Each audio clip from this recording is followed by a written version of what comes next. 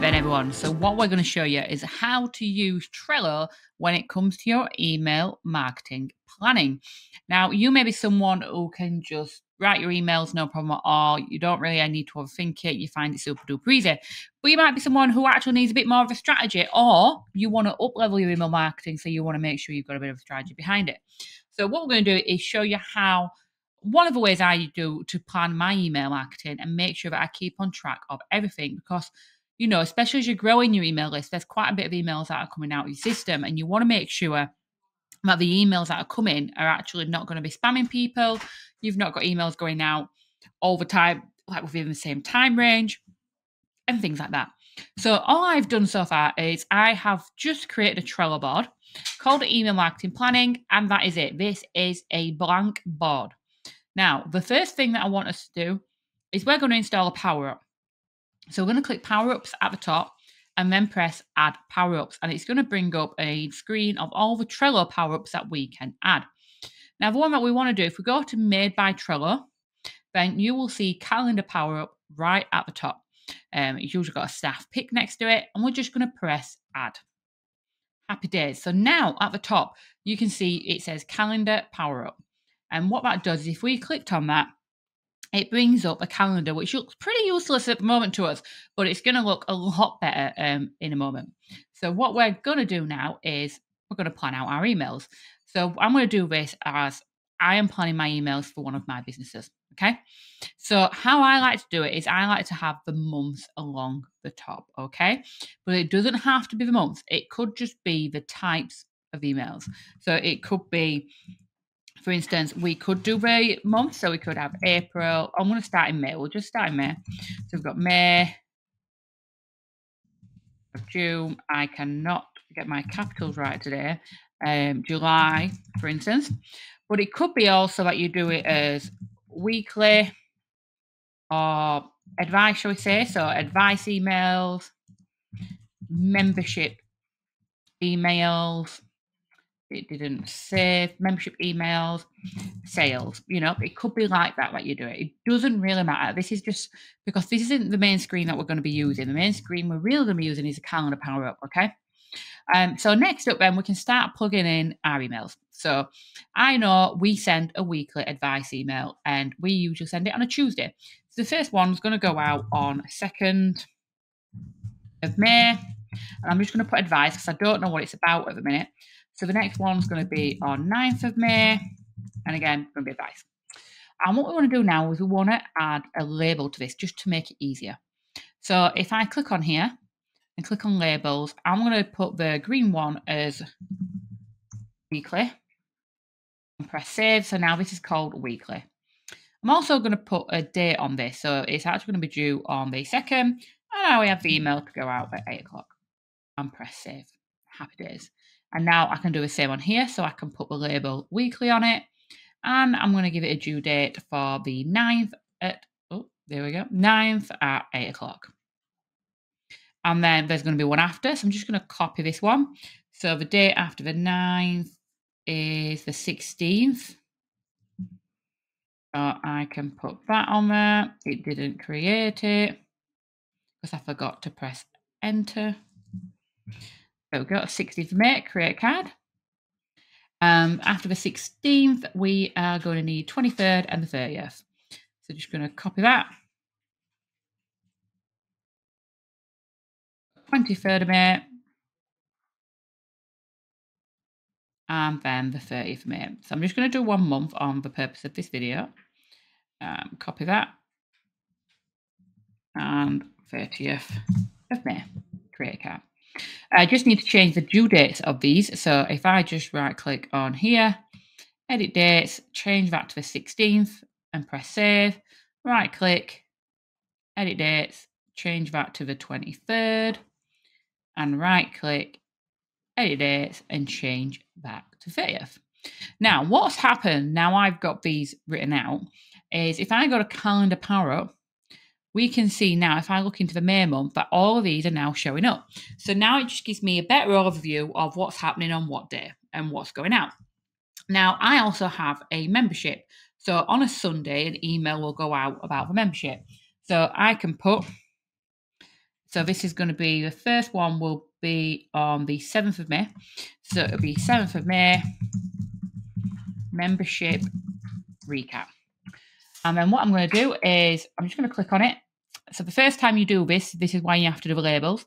So I'm going to rename this and put just membership. So I know that this is a membership email, and tick it.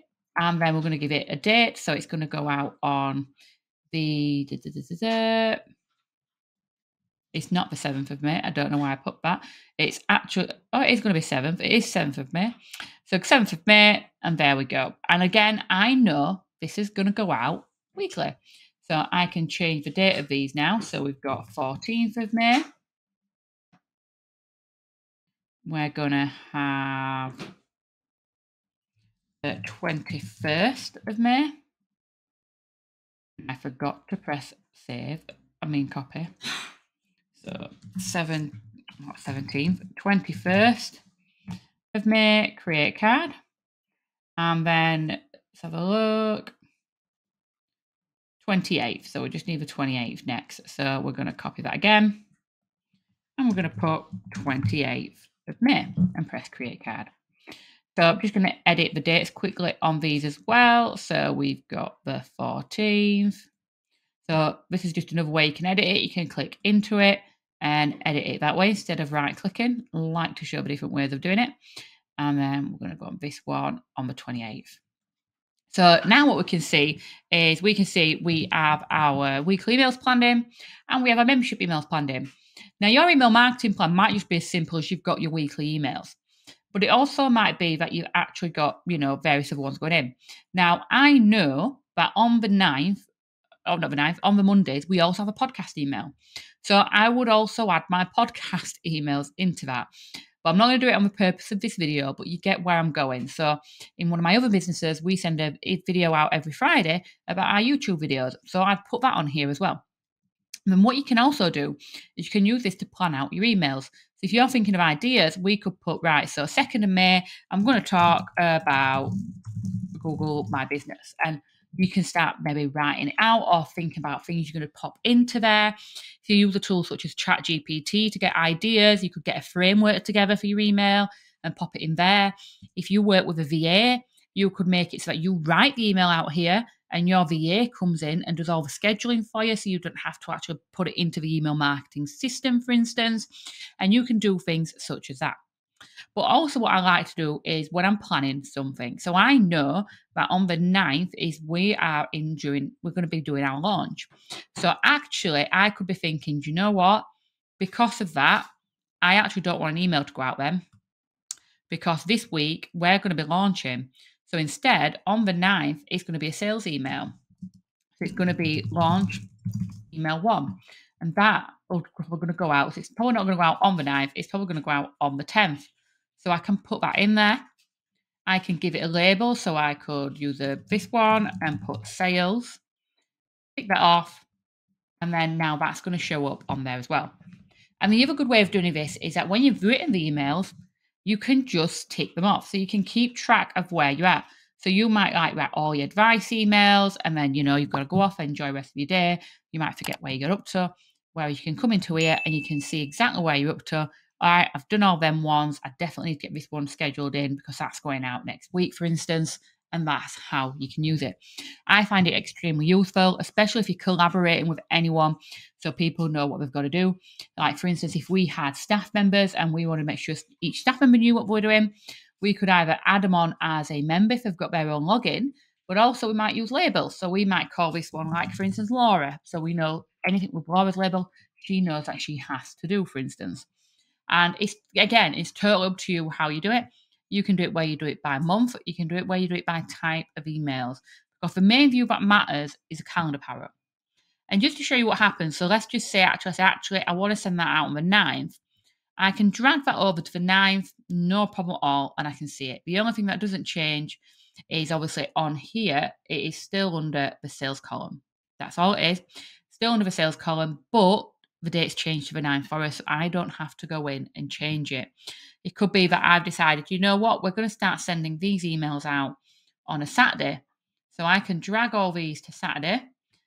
The name doesn't change. So that says 28th, not 27th, but the dates change on them all. So the dates have now changed to their new date. So that's pretty much how I would plan my email marketing out, especially if I've got some different moving parts, such as a weekly advice email, maybe something related to a product or anything like that.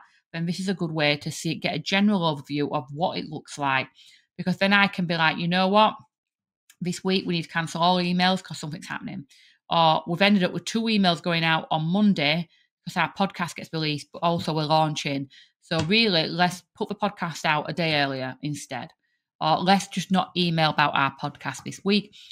We'll just let it release without an email. It's up to you on what you do on that. Hopefully that has helped you. Please let us know. And I'm looking forward to seeing your own email marketing planning.